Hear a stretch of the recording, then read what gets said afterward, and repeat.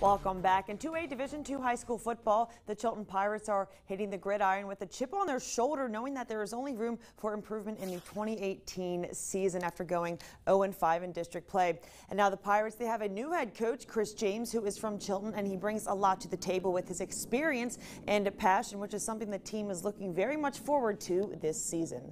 It's good because he knows how we are and what we do and stuff, so it's good. It's good because he knows how we are and the type of people we are and how hard we can go. I always tell the guys who's better to represent this place than us. You know, with being a hometown guy, it's easy to relate to the guys and get that, that extra push out of them that we need. And as I mentioned earlier in the show, Chilton's first game of the season is against Bremond.